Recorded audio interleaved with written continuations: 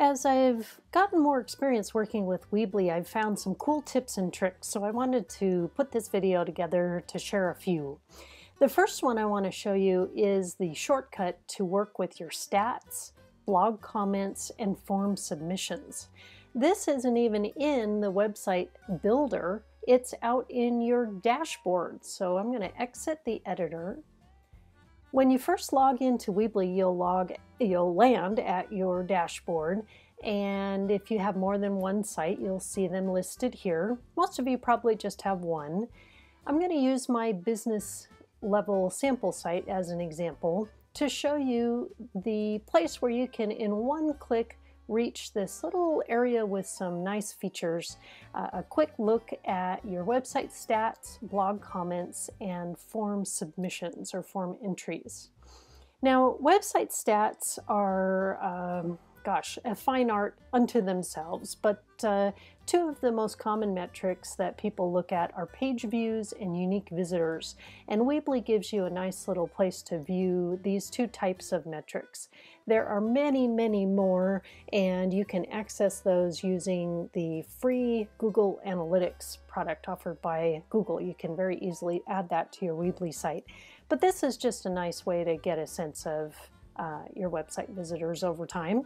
This is a brand new site, so we just have a few, and some of these are probably spam bots and search engine robots and things, but over time you'll have more data here.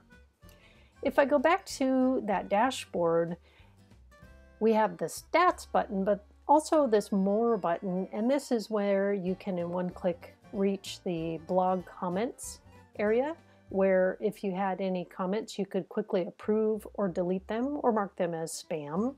And that will happen. You'll get lots of spam through your blog, unfortunately. And you can also reach through that more drop down your form entries. And this is particularly great if you have been having some problems with your email and you think you might have missed some messages. When someone completes the contact form on your website, that message will be emailed to you, but it will also be cached on the site. So you can always log in and check this area if you think that you've been having some trouble with your email. And as you might have noticed, there are even some nice shortcut buttons between these three features right in this little area. So that's just a really nice way to quickly access some of the more common tasks that you'll perform with your site. I'm going to go into the site itself, back into the editor, because I also want to talk about some other tips and tricks. I'm just going to go to this little sample page I have set up.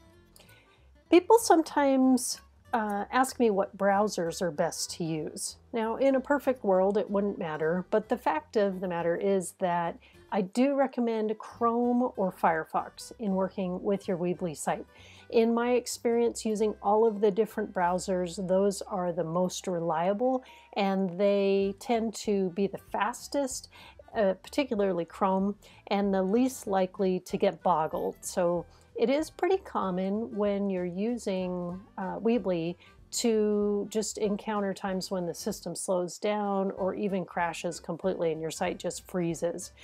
To prevent that from happening, I do recommend using Chrome, and I also recommend going slowly.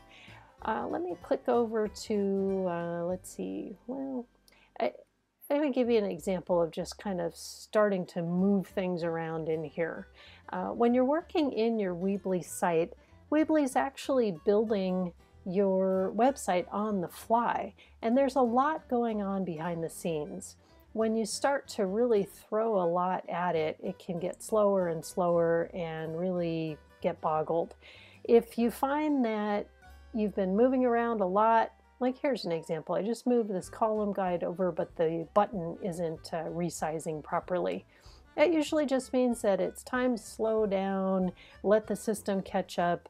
If you get a module that's frozen or not formatting correctly, it may be time to just delete that little item and then re-add a fresh version that hasn't been boggled by too many changes all at once. So that covers going slowly and deleting the module and re-adding it. Sometimes that's just needed. Now, images do a lot of cool things in the site, and I wanted to show you, let's go to the About page, just a little trick that a lot of people don't realize about working with images. When you have a standalone image, you can grab the handle in the top of the module and drag an image right into a text box. We've talked about this in an earlier video. But if you want to reposition that image to the right side, or whichever other side, one way you can do that is by clicking on the image, going to Advanced, and changing the, here it is, the position. You can do that from left to right, and that'll move it over to the other side. But there's an easier way to do that, which is simply to grab the image within its nested text box and move it around. Pretty cool. If you want to put more than one image into a block of text and wrap it, you need to grab a second text module and add the image to that second module. There isn't a way to have more than one image in one text area. Okay, the other thing that I've been asked about that I thought I'd mention is that you have some blog sharing I should say social media sharing buttons built right into the blog. These are for your readers to share your articles to their fans on Facebook. It's not a way to link your website to your own business Facebook page or your Twitter profile. If you don't want to include these, you can turn them off in the blog settings area. So if we go to blog settings, these are called post share buttons. You can just turn them off. If you only want to provide one of those to your users, you can click customize and uncheck whichever one you don't want to display. But you might as well just leave them on. They're kind of handy for your users, and it might help your blog get shared, your articles get shared more widely in social media. If you did want to link your website to your different social media profiles, I recommend adding links to your footer or your contact page. We typically downplay these because we want people to come into our site rather than quickly leave. So providing those social links out is a good thing to do, but you don't want that to be a super prominent feature of your site. Okay, one last item that I wanted to cover. It's kind of a review, but I've had people ask about how to remove links, and so I just wanted to show that quickly here.